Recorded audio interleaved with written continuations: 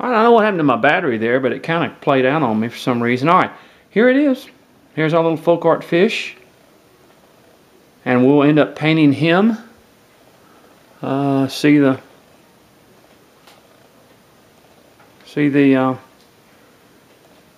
thing here. Now, what I did is just for a little afternoon project, if you want to make some little miniature ones, here's a little miniature one. See, here's one, and here's you look at them, the three sizes, you know, as we see here. I made some little miniature ones, and you can do them. You can do like these little miniature ones in like 15 minutes, you know. And but here is your folk art fish, looking good. And we'll paint him.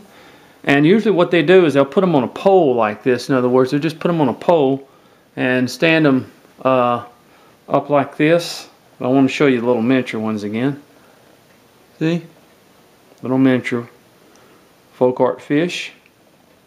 And if you really do the little miniature ones, what you do is you take you a string and you put, let me see, I've got another one over here, small one.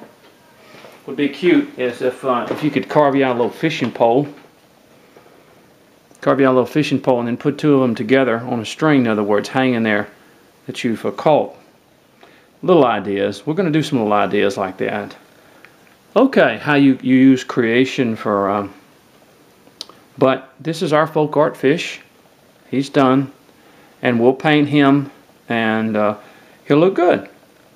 Okay, well this has been a good project. I've enjoyed doing it with you. God bless you now. And just carve safely. Use your glove. And be good. God bless you now. Bye-bye.